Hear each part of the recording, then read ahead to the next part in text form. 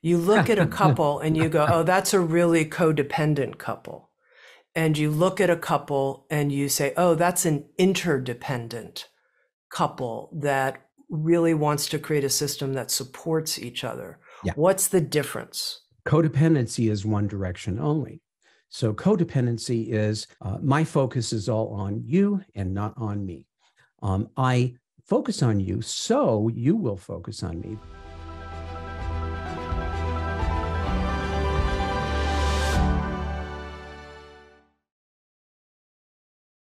Hey, friends, welcome.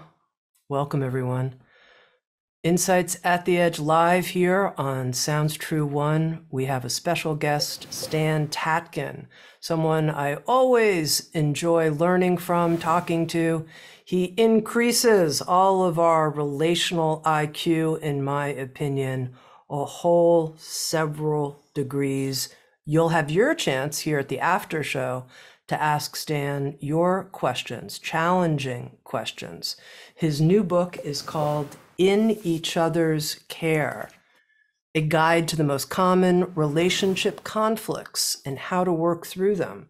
So if you're experiencing some kind of relationship challenge, stay on for the after show, bring it forward. Let's see how Stan handles it. Now, let me tell you a little bit more about Stan Tatkin. He's a teacher, clinician, researcher, and developer of the Psychobiological Approach to Couples Therapy. It's known as PACT, P-A-C-T.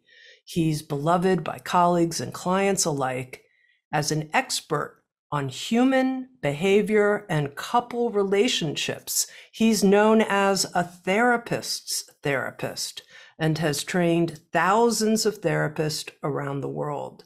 He's the author of 6 best-selling books, including Wired for Love, We Do, which is a beautiful book from Sounds True that you can work with if you're thinking about getting married. It's kind of like this book you can do with your partner before we say we do or after we say we do.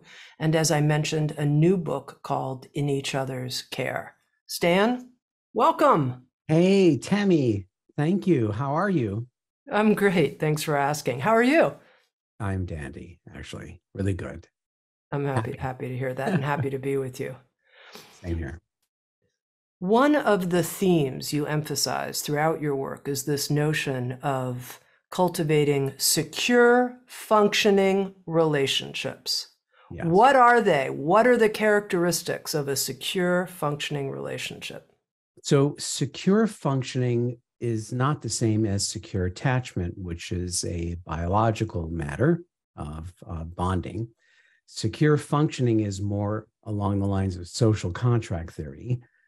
Basically, it is, if it's 2 people, could be 3, could be 4, right? It doesn't matter. But if it's 2 people, it assumes that they are equals, shared power, shared authority, coming together in a symmetric relationship, unlike childhood, based on terms and conditions, deal or no deal, and also based on the idea that the relationship must always remain fair, just, and mutually sensitive in a full collaboration, cooperation, even under stress.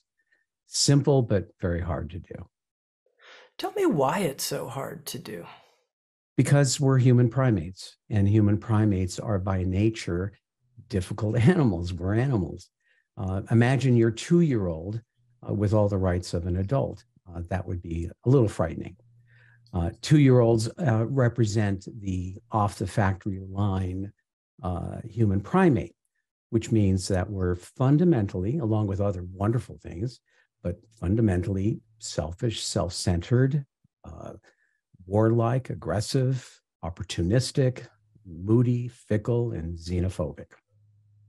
And therefore, knowing that, we have to be civilized with agreements and permission to enforce laws and principles and all sorts of things that allow us to get along with each other.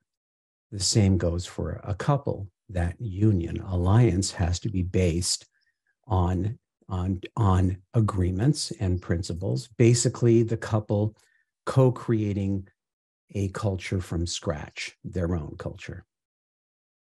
Let's make it real for people and use you as an Oh, example. And then maybe, I'll talk a little bit about me, but let's start with you.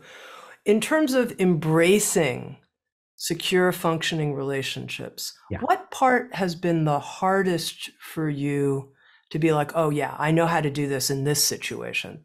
What's been your sort of growth path? Moving from a one-person system to a two-person psychological system for me has been a matter of growth and growing up. It's been a matter of understanding how these systems work, not how I would like them to work, but how they do actually work. And then also learning to be disciplined by doing the right thing when the right thing is the hardest to do. And that is basically dealing with my own internal 3-year-old, my need to be right, my need to have things my way, my need to be understood and, and cared for without having to do anything. My basically my personhood as a single person, coming out of a family where I was privileged.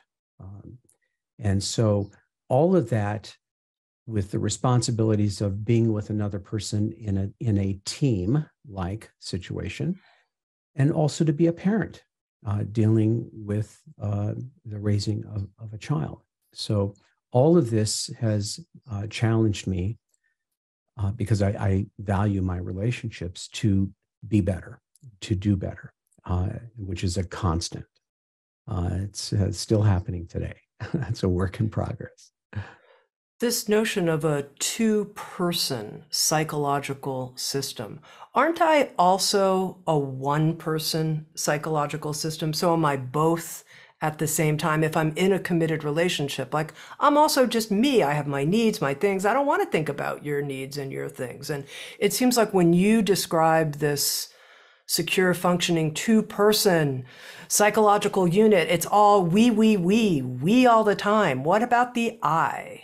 Yeah, what's interesting too, because this, our theories and our approaches, our philosophies often track along with the greater culture, the greater society. And so there was a time when we and us became sort of an anathema in popular psychotherapy with Gestalt and humanistic existentialism.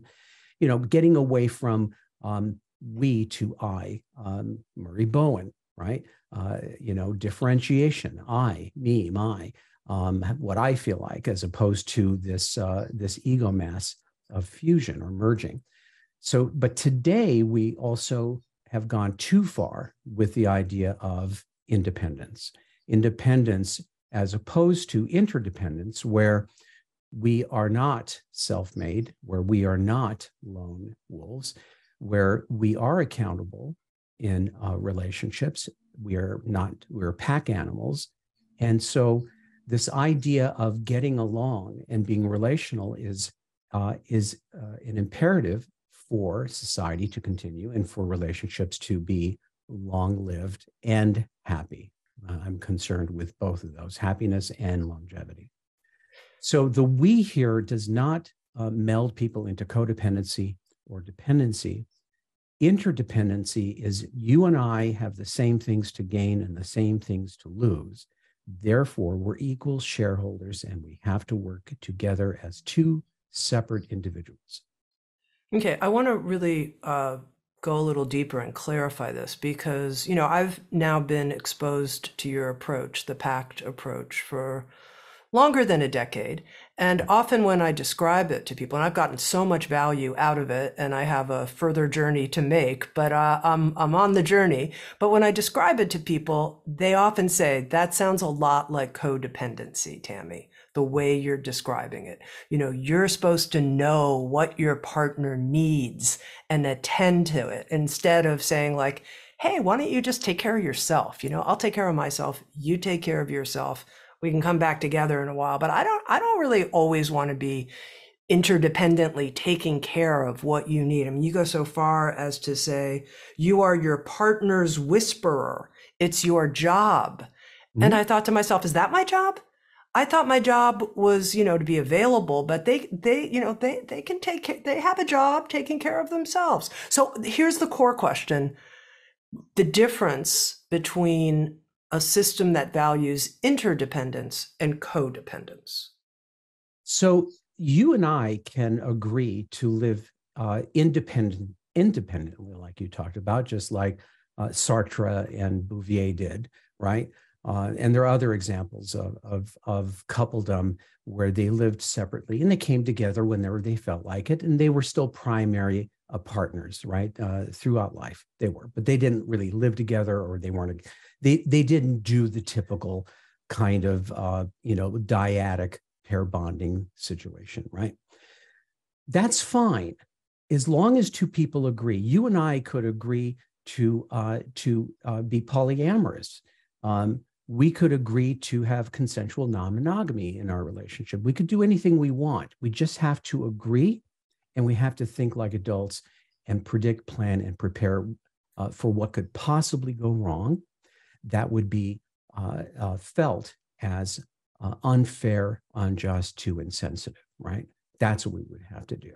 So again, it comes down to organization. How are we going to organize this? We're not children. We just don't run into this and see what happens.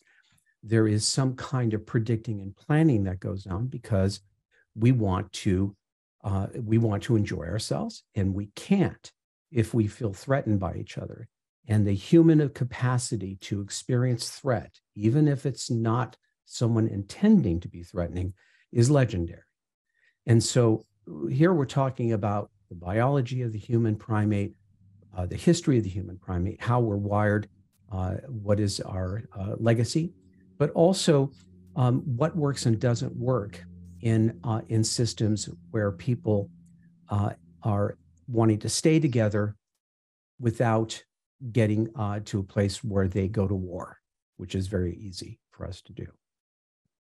All right, I'm still not clear, so I'm going to ask it Sure. again. You look at a couple and you go, oh, that's a really codependent couple. And you look at a couple and you say, oh, that's an interdependent couple that really wants to create a system that supports each other. Yeah. What's the difference? Codependency is one direction only. So codependency is, my focus is all on you and not on me. I focus on you, so you will focus on me. This goes back to childhood. My parent is depressed. My parent is alcoholic. My parent is not there for me. In order for me to feel safe and secure, I have to make the relationship in my head secure. What I'm doing is I am trying to make you okay so that you can take care of me. That's codependency. My focus is on you in hopes that you will give me what I feel I deserve and have been wanting. And when you don't, I'm quite angry. So it's in one direction only. It's not reciprocal. I don't expect you. I want you to return the favor, but I don't expect it and demand it. I'm too afraid of losing you to declare my own rights and privileges. And I am not acting as an equal partner here. I'm a passenger of sorts. That's different. So That's codependency. is reciprocal or mutual codependency the same as being interdependent? Well, codependency would have been a better term, but it was already co-opted, and we know the time it was. I was with those in that generation of therapists with John Bradshaw and Pia Mellody and so on. So, but we forget that came out of AA, that came out of Alcoholics Anonymous, of the co-alcoholic, the enabler. And then it got morphed into something else that is now used in the popular population as a cudgel, a way to beat somebody up or to devalue them or call them borderline or call them, codependent, as if it's some kind of disease. We are, in fact, dependent animals. We are from the beginning to the very end. Any other idea of that is denial. We are dependent creatures. We know this. We learn independence out of being dependent. There are a lot of people out there that call independence something that is actually an adaptation to early attachment neglect. So I don't know the difference maybe between being independent and interdependent, because I have an allergy to dependency. So I deny it, and I don't like you clinging. I don't like you depending on me in any way.